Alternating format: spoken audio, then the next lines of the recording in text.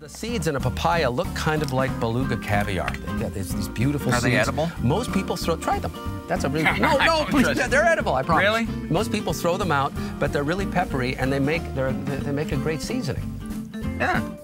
They do make a good seasoning. The other great thing with them is that you can save them. I like them. Was that a trick? You can save them and use them to tenderize meat because they have papain in them, which is what is in meat tenderizer.